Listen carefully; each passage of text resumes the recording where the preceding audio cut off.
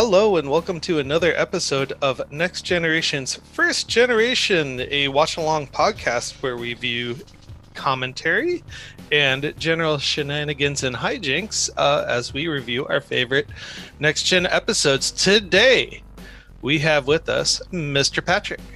Hey, everybody. Hey, Patrick. So what are we doing? Watching The Host today? The Host. The host with the most. The host, the most. No, that doesn't work. But it's the introduction of an alien race whose dividends are still paying off, even in New Trek, the Trill. That's right. But this episode just says the Trill in concept in name. We'll notice a lot of things are different, but very much. You remember the first time we met the Cardassians, they had those hip upper lip beard or mustache thing. Yeah, those and the weird helmets like the Romulans did the first time they showed up. Yeah. Okay. So, it should be right around May 13th for you. This episode released in 1991, way back in the day. So go ahead and queue up your viewing devices. We'll give you the countdown, and then you hit play. So, 5, 4, 3, 2, and play. Dr. Beverly Crusher, there she is, Miss Crusher. Yep, talking about missing her kid, and now she is in a new relationship. And it's kind of funny because it's like she gets to do that. She kind of got permission to do this finally after seeing Picard and his old flame sharing a breakfast together. She's like, you know what? Forget about waiting around for this guy. Right. Oh, there's the oblivious coworker. Yep. Walking in on an elevator kiss. What's funny is that it's not like she couldn't tell him like, hey Data, we were making out. And he's like, oh yeah, that happens to me all the time. I'll get out on the next floor. Yeah. Like I am on a starship where people make out. Now, apparently, Gates McFadden is actually 7 months pregnant while filming this episode. Yeah, I heard about that. So it's nice that, she already has a jacket as part of her uniform. They probably brought in the jacket. She's had the jacket since day one, if I remember. Yeah, not since day one. I don't think she wore it in the first episode of the show, but ever after, she got to have this jacket on. So they just kind of did a pull the hood over Data's eye conversation there. They were just a couple minutes of social dancing around Data. Mm-hmm. It's funny to think that, that baby is in its 30s now. Wow. Holy freaking smokes. You are correct. So they are in quarters. Oh, there's our Trilly Trill. So we know the Trill as our spotted leopard print friends. And this guy, it's a little different. They want us to see it as being kind of sinister here. Mm-hmm. And with the evil music. Yep. And I don't think I ever saw Dax use one of them. A calm down the symbiote deal. Well, this goes into the original being aliens is bad. Yeah. I'm really tired of that. Oh, they're hiding something. They're the imposter. They fooled us. And it doesn't sit well. No, there's a really good, I know I'm always bringing up Trek novels, but man, there's a really good Star Trek Picard novel that's also a Titan book about an alien species that are, what's it called? Actually robots. Oh. And because in the Picard, and when the TV show Picard comes out, Star Trek or Starfleet is not trafficking with synthetic beings at all. So this species has had to completely conceal the fact that they are all artificial life forms. It's really a good book. Artificial. Now, is that the reason that they're hiding their artificialness is just to kind of blend it with everybody and not get, I guess, ridiculed or worse? Yeah, to get killed. Because remember, because of the attack on the Utopia Planitia. That's right. Okay, gotcha. They said they weren't going to deal with synthetic life forms like at all. Mm-hmm. Ha! I'm reading here that this story was considered a squirmy worm story. I do like the design for the symbiote in this. They kind of dulled it down. Yeah, it's got some nice colors to it. So it's interesting. I'm glad they revisited this character. Actually, it turned into one of the it turned into a great species, as you said, and a great conduit to explore things with our later Dax symbiont. So I don't remember on Deep Space Nine them ever shaming or hiding the fact that the symbiont existed. Is that correct? That is correct. I mean, they'd had a couple of years to, really get used to the Trill concept. But what's her face? Dax would have had to have been at Starfleet Academy at this time. I want to say that they say in that first episode, she and Bashir are both 26 or 27. Mm-hmm. So this is only not even 2 years before that. So they're, 24, 25. So she's probably an ensign somewhere. Dax is. Probably. Well, I don't know. When you're a 300-year-old Trill and you get into a new body, will they just kind of let you carry over your rank and title? I'm thinking not, but no, not Dax specifically, but Jadzia is somewhere being. So a lot of smooching and kissing in this scene. Oh yeah! Holy freaking smokes! So this kind of goes into the whole the guest visitor relationships are always steamier than the on-ship relationships. True, because you don't have to worry about getting used to each other. You can have all of the excitement and then they just go away. Yep. Oh, here comes Port. Nice knowing you. Wow, that's a great remastered planet there. Yeah, I haven't been watching these on the DVDs like I had originally started out to do. So I'm missing, what they've changed about stuff with the Enterprise. I love Troy kind of wanted to have a second with Crusher to talk about Odan here, and Data's standing right there, and it's like, oh, I guess we can't. I think, though, we've established that you can get Data to not repeat things. Oh, well, Data's not much of a gossip. I mean, you can tell him to clam up, and he will. So a little pot reveal is that when Odin came in and introduced himself to the ambassador said, "Oh, I knew your father very well. I hope to have a good working relationship with you." So yeah, and this is different from what the eventual Bible for the Trill is that they wouldn't pretend to be father and son to one another. Mm-hmm. They'd be pretty open about what it is, how it is that they work. The information you sent.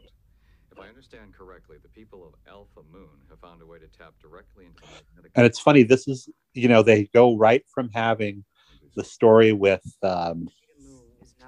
Waxana and the guy that's a peace negotiator to this peace negotiator who, rather than having to die after a certain period, died a natural death but had to continue to work on the same problem.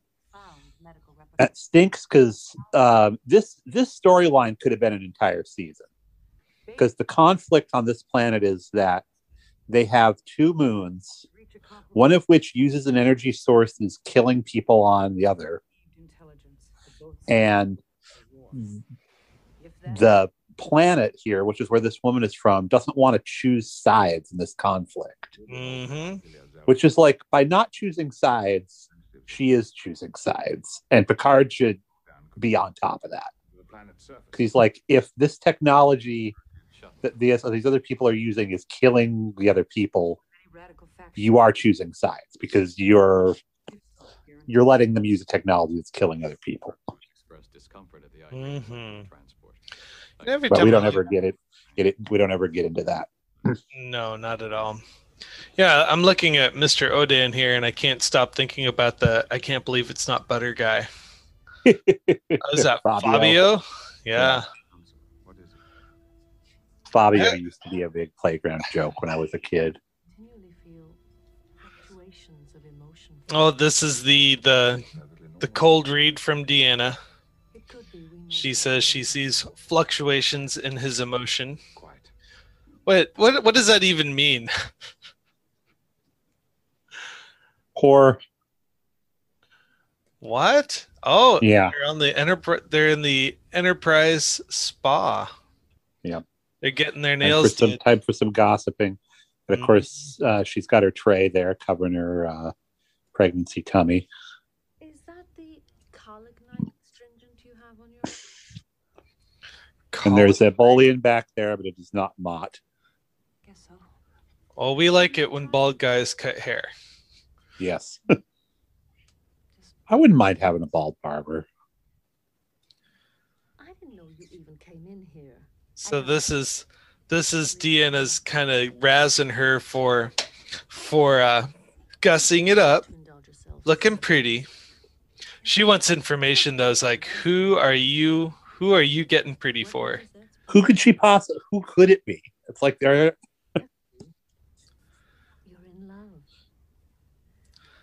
This isn't the first time these two have kind of sat around and talked about boys. No, and they always do it in kind of a stupid way, like the aerobics one. And oh God, that was terrible. But they don't really. What was that relationship about anyway? The aerobics thing.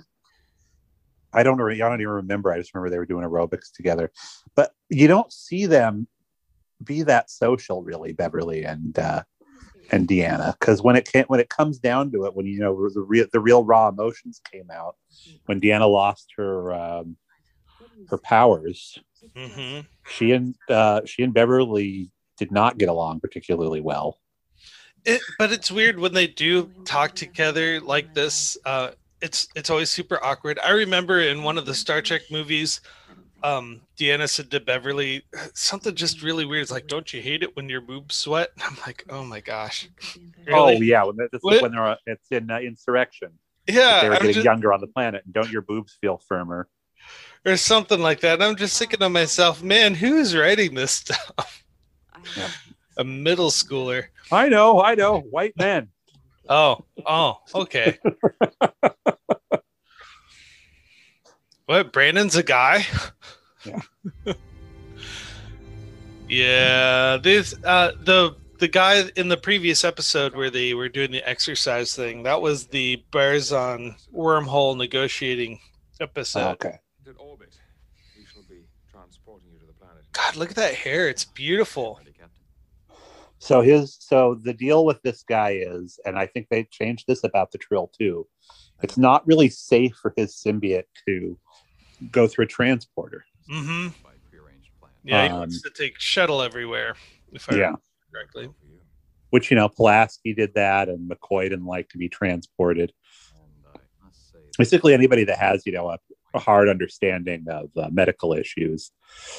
I like that, when we go back to see earlier Trek, a transporter is more of a means to an end than it is a, get everywhere type deal.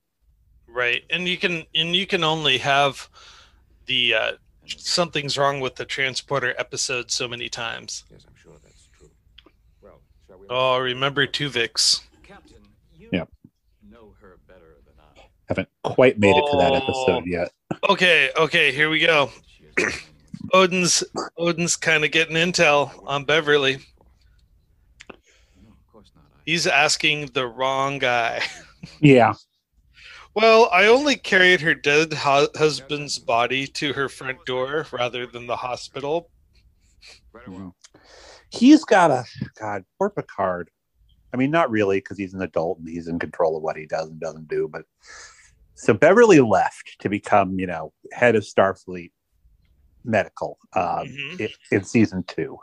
Yes. But she came back. I am honored. And it's not just because of her son. It's because she likes all of the people that she works with. So much so that we're going to see later on in this that if Riker has a magic slug inside of him, she'd do it with Riker. Well, that means she's just a psychosexual. She's more into the person than the body. Though I wonder why that shuttlecraft was putting off a little bit of smoke. Did you see that in the back? I think that's to foreshadow that something's wrong. Mm-hmm. Well, the other foreshadow that something's wrong, and I'm stealing this from The Greatest Generation, is any time that Data is giving you updates on what's going on with the shuttlecraft, something terrible is going to happen to it. I have visual contact. I don't recognize it. Oh, they're about to get shot at. No mention of an escort. Request clearance code. I also hate that it's like Alpha Moon is the one that's, has all of the all the technology, and Beta Moon is the one without it. It's like, why give them those designations? What I mean, 1 and 2 would be fine. That's what they usually do with most planets. But it's like, greater and less. Alpha and Beta is more like greater and less them. Well, look at Beta Zero. The name of your planet is 20 or B0. So, yeah, I don't know. Those are some very fascinating 1990s special effects here. Yes. Oh, there we go. So he just brought it out. You transport me, I'll die. We have DNR requests now. You know what that is, right? A DNR order? Yes. So I wonder in the future if they would have a do not transport order, a DNT order. Oh, I'm certain that you would anytime that you were around the technology. And also, there would just be people that wouldn't go places where a transporter was the only option. Hey, it's Nurse Ogawa. She's back. Now, we've seen her before already. Oh, yes. Every time she shows up, we have a conversation about have we seen Nurse Ogawa before. Yeah, go figure. I must have a secret crush on her or something. What the hell's going on? We all have a secret crush on her. Hey, I don't remember this lump. Where'd this one come from? I know about the other bulge, but Mr. So-and-so, what's like, was that there, like, when we were, intimate? It was the only thing that was there. So, I gotta look up this guy. He just intrigues me so much. It's weird because, like, so the original rules for the Trill were not that they were in as symbiotic a relationship as they are, in the modern Trek. It was that the body is just a vessel. It doesn't really have any memories of its own. Everything is the symbiote. What can I do? Now it's like the symbiote is just kind of a library you can draw on. It's like the memories are there, but you're still your own person. Curzon Dax is not Jadzia Dax is not Ezri Dax. They're 3 very different people. Well, you're an amalgamation of personalities. Yeah. What's going on here is it's more like the Doctor from Doctor Who. Yes. Where you look different, but you're still exactly the same person.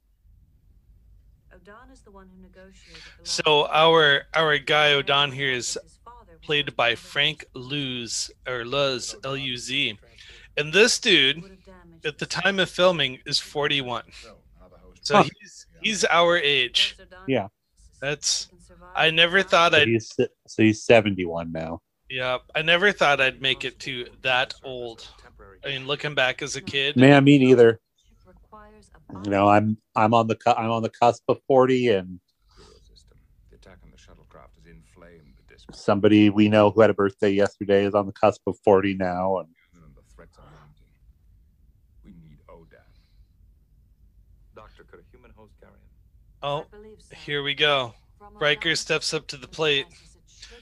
And this is so bizarre because so later on, Crusher just can't with like symbiotes and a hot woman, but it's like, yeah, I guess so when it's in Riker.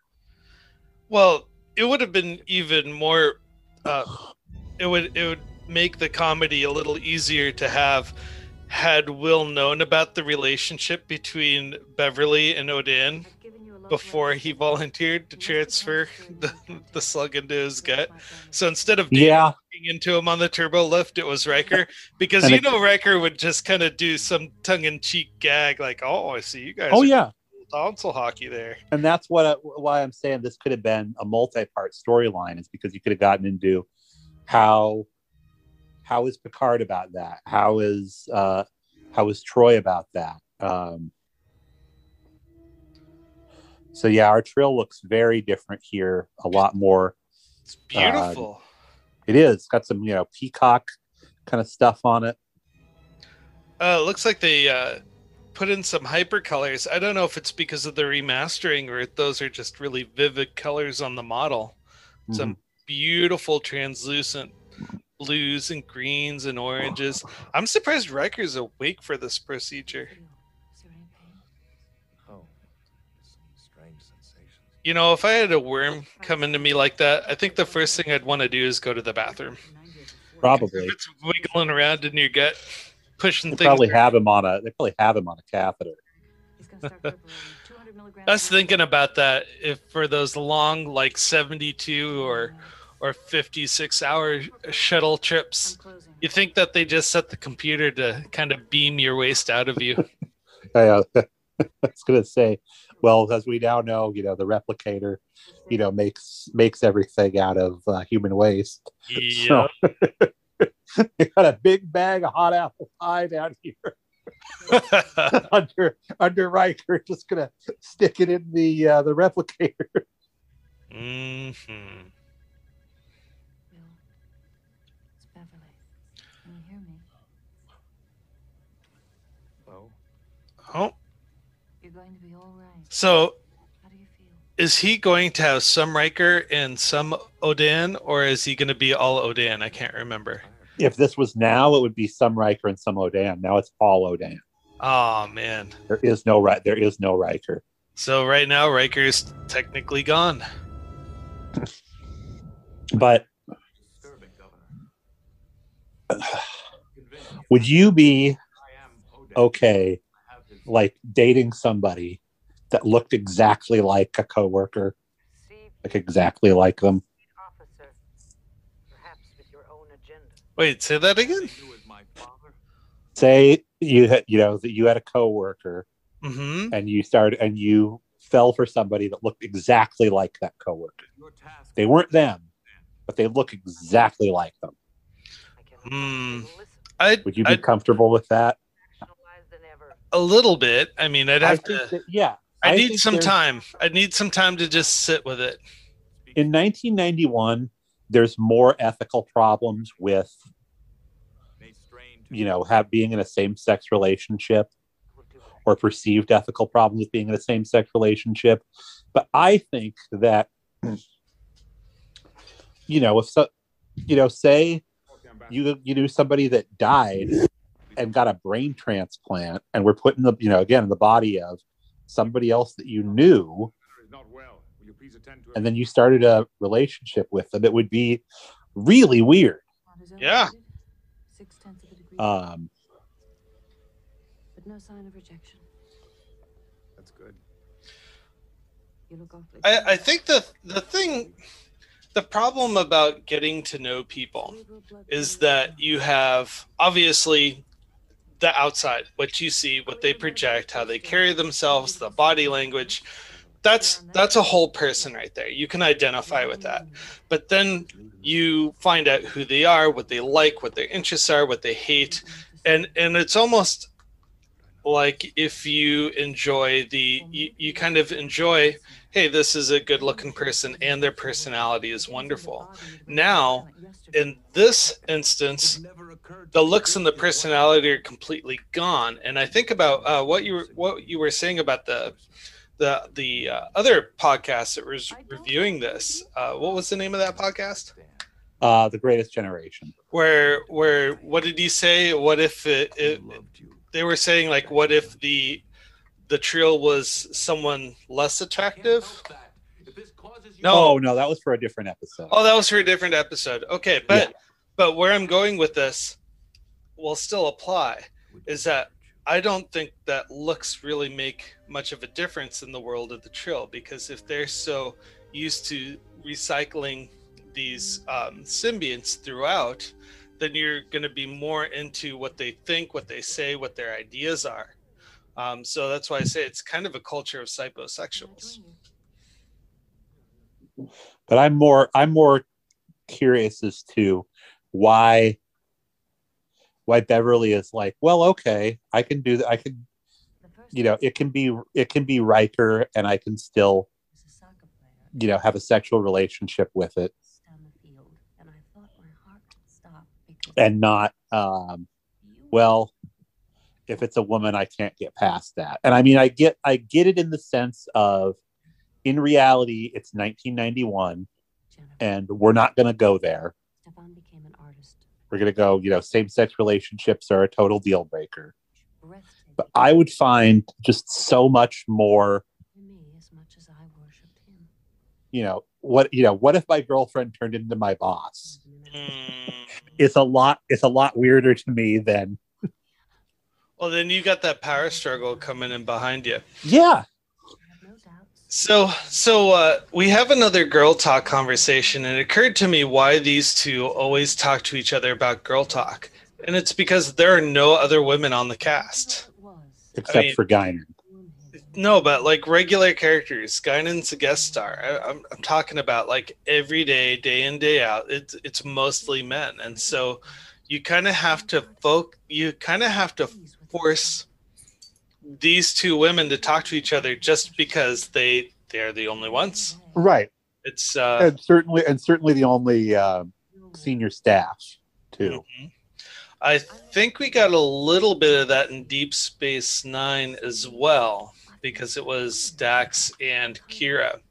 Now, I was just doing some reading here. You remember in the scene where they were in the beauty salon? Yes. The beautician is an actress named Vanessa Grayson, and she is actually a stand-in for Marina Sirtis. I don't know if you do that or not. So it's kind of neat to see the stand-in right there next to her in the same scene. And then she also played a Dabo girl on Deep Space Nine, apparently. All right. Very powerful. I wish he'd never come on this ship. So now Beverly's processing the emotions of, I wish I hadn't had a relationship with this individual. He's changed. It's not the same. I am very unentertained by this plot line. Well, it should be a lot more interesting ethically. Mm-hmm. And this is the other thing, is it's like, okay, I don't want to look at him. Talk to me. did they make a ship-wide announcement and say, okay, everybody, Riker is not Riker anymore. He's Odan. Because it's like, this is a crowded 10 forward right now. Basically, Riker just stumbled in a row. He kind of looks like he's been day drinking. Yeah. And kept me safe. And he went away. Oh, she's talking about her father, I think. Yeah. What I wouldn't give to hear those songs Yeah. again. We don't really get to know much about her dad, if I remember correctly. We do get to see him in a flashback Oh, cool. much later on, yeah. As though he were here with me. I keep thinking that Christopher McDonald plays him also, but it's not. But he's in the he's Starfleet. He's in the uniform from the movie eras.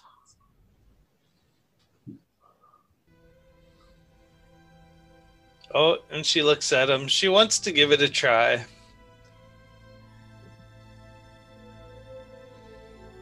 God, everybody in 10-4 is going to be like, what in the name of God is going on? Yeah. Oh, we didn't put that notice out to everybody. You'll just have to go along with it.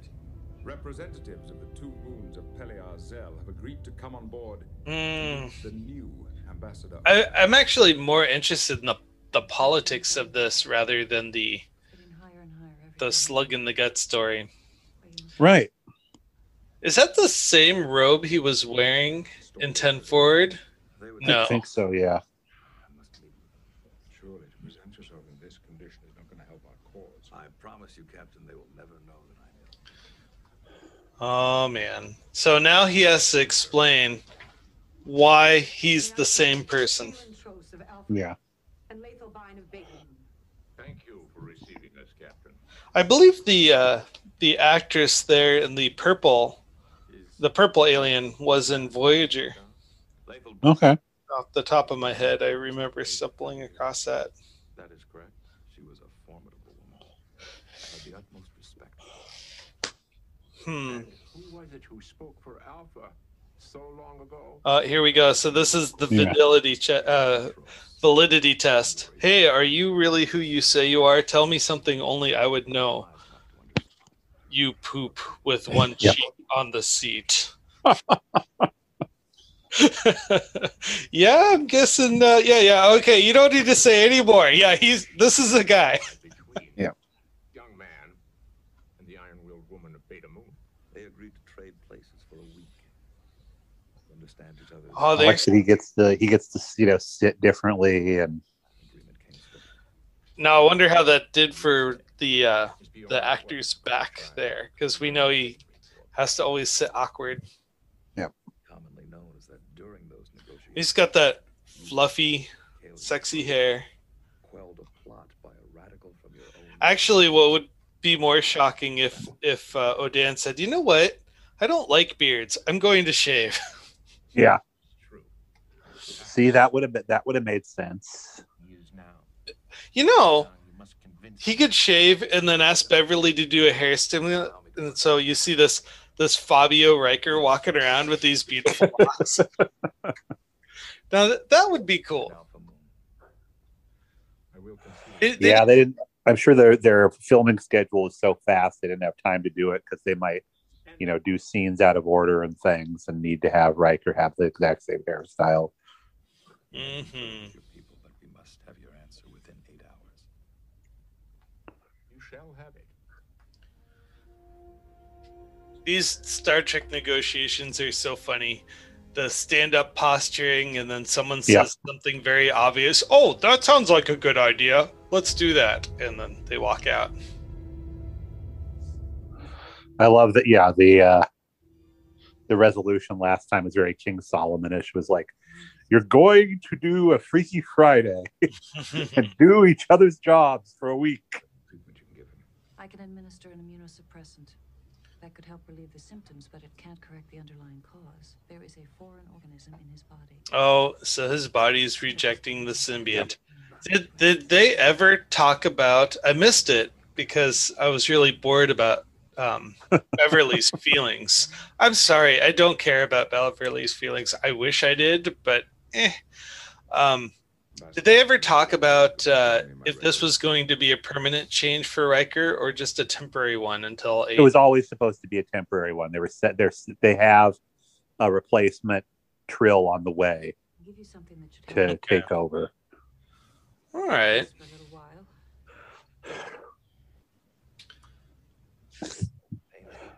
It's like, Beverly should have just straight up asked, like, is it a woman?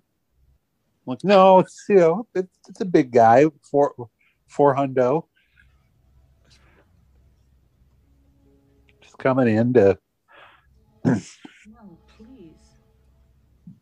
All right. So here's the real test. Beverly says no. And the Riker character just kind of pulls back. Okay. So the next question will be, who makes the next move in this relationship? Because it's not over yet. And if it's Riker and he makes the move, even after she said no, do we get all judgy about that? No. Riker has no control over what's going on. It's all Odan. You basically, once you, again, they just went into this with the Trill not really knowing how they work.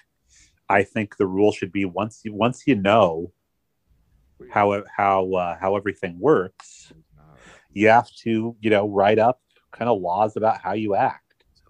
When you're an ambassador, your goal should not be like getting nookie on your transport ship. Yeah.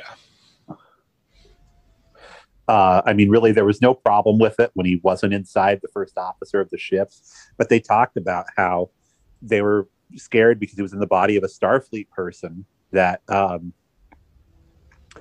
people on the planet wouldn't trust him. Because they didn't call Starfleet there to negotiate it. They called Odan specifically to negotiate it. Starfleet just transported him there. Mm-hmm. Starfleet could mess things up. Oh, they mess things up all the time. That's the irony, is that you have good captains and evil admirals. Yep. Oh, she's looking at the flower that he gave her You make balso tonic. just before he died.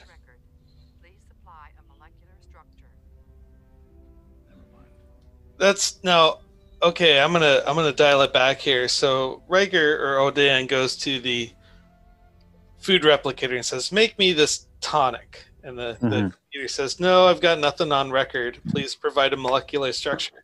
Can't you just say, "Okay, take some vermouth, fill the cup about halfway," because then you could have like an interactive chef experience. All ingredients that the computer doesn't have. Again, they went into this. It's so weird because they had to have had some kind of first contact with the Trill where they didn't learn any of this stuff about them. Do you feel ready for it? Mm-hmm.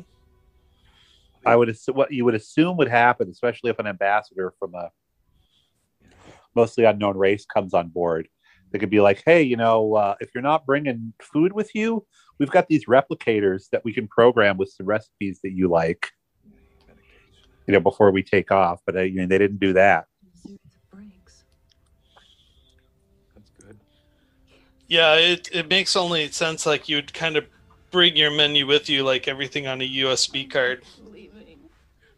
I just said card, USB card. I am from the 90s. Yeah. So I missed some squishy stuff between Riker and Beverly. I was too busy talking. She's still in. Yeah, she's still into it. She's still into Odan. Doesn't matter that he's her boss. No. Yeah, you're right. The effects of the medication are wearing off faster every time. Isn't there some rule where you're not supposed to fall in love with your patients?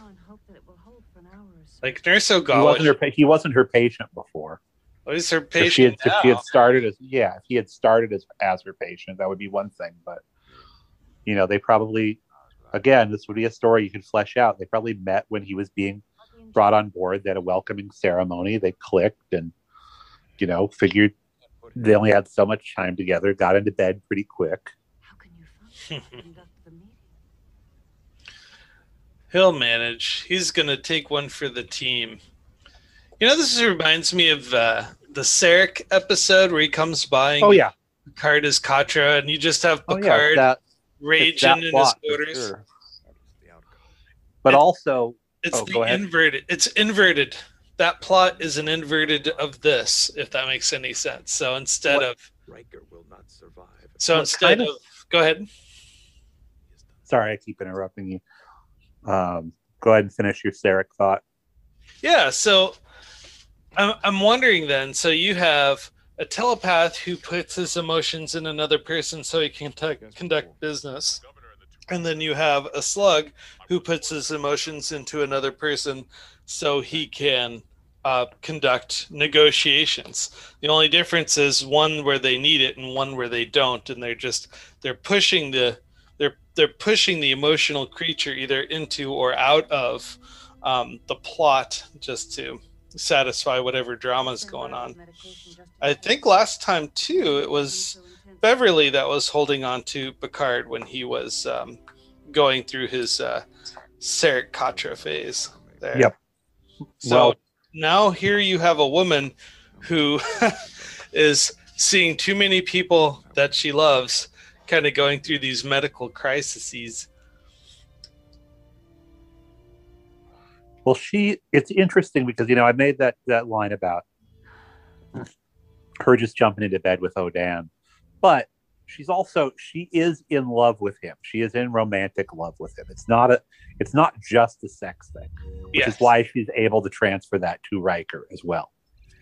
But I just, I know I've said it a million times. It should be a harder bridge for her to cross to get to Odan being inside Riker than it is for her to cross that bridge to Odan being inside of a woman.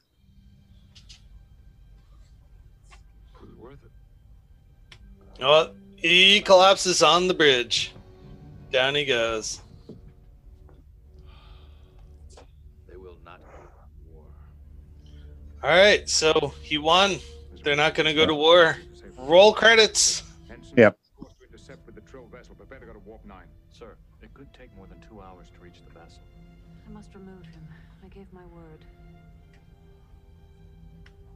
So now, do we kill the symbiont or do we kill Riker? Picard can't do either with good conscience. Mm-mm. He's going to let fate decide. Yep. It's going to be all right. With the way Picard's morality works, allowing them to both die is actually the better choice, because he has to show the Trill that he did everything he could to keep the symbiote alive, and if the symbiote is dead and Riker's alive, it doesn't look like he acts in good faith. I am so glad Picard didn't just tap the glass right there. No. Yeah, you'd be tempted to. I mean, the positioning and the camera angle were perfect. It just makes like a squeaky noise. It's like, oh, it's imprinted on you, Captain. Which is another Star Trek episode. Yeah. 2 of them, Enterprise and Next Gen, did a thing where you have some young female gift to a diplomat and the main character stumbles upon them and is like, well, I was gifted to so-and-so, but I will always be for you, or some nonsense. Yes. Good. Bring him in. Worse, like, you don't know, it's a lady. Yeah. It's a lady. Yeah. Yeah. I am Kirill. I am to become host to Odan. Oh, she looks disappointed. It's like, I didn't. Now, here would have been a great opportunity to have the first on-screen lesbian kiss right here, and they missed it. No, they did it. At least it happened in Deep Space Nine. Got one of the first ones, Right? and even then they had to fight like hell for it. Well, I don't think Next Gen could be that daring, to tell you the No, they played with it that idea a few times with the the non-binary planet, which is still a bad episode because it's like non-binary does exist in human society, and they straight up say they don't. Yeah. Well, we were still learning a lot of things back then. Oh yeah, and and again, TV would only let you do so much in 1991 as well. And at least,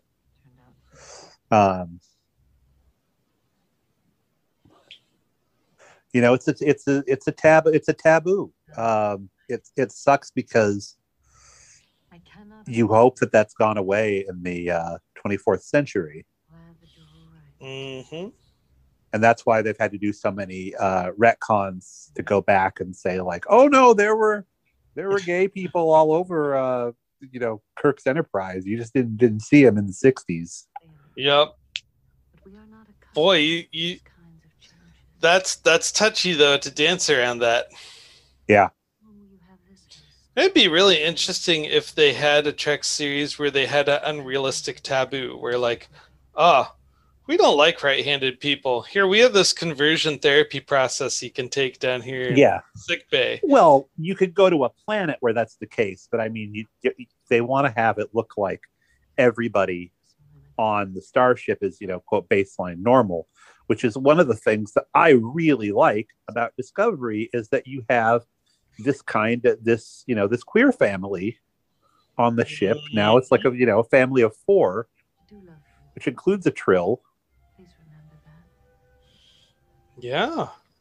Hey, I was right. The pulsating Trill with the air bladder in this episode, they used a black light to get all the colors pop.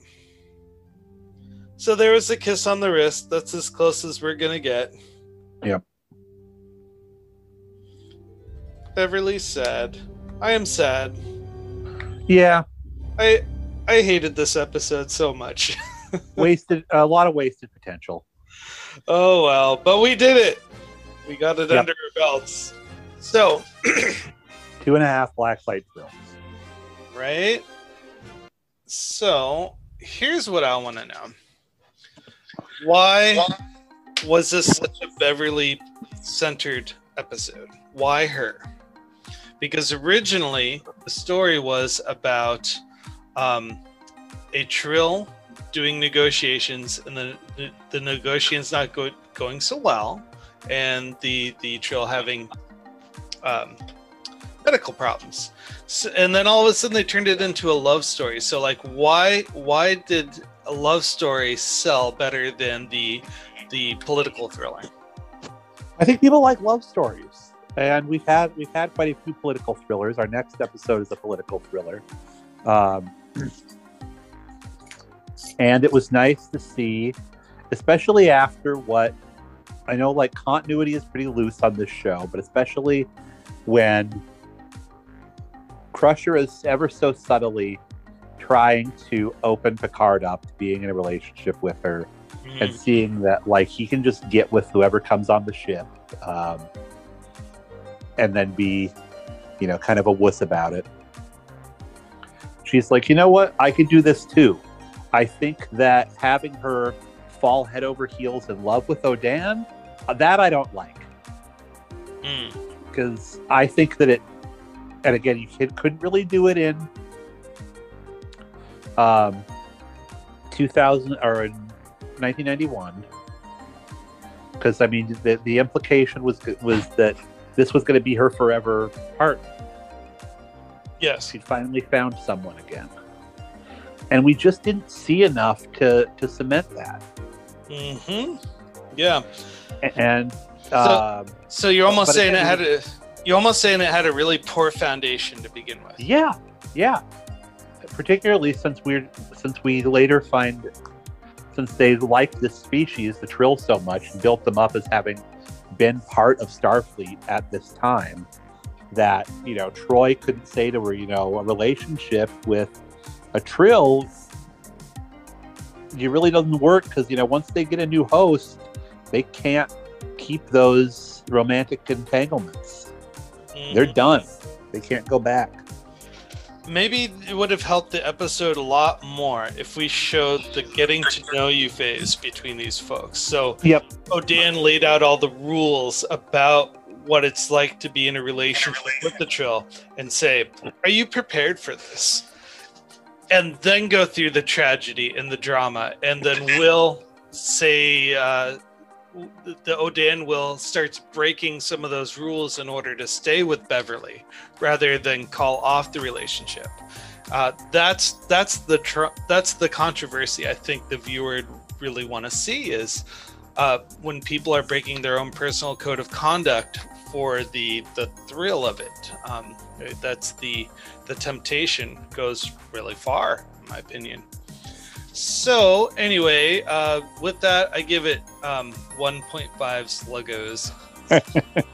Sluggos. I'm not a fan. I really struggled with this episode. So But what we do have coming up next, I believe, is The Mind's Eye.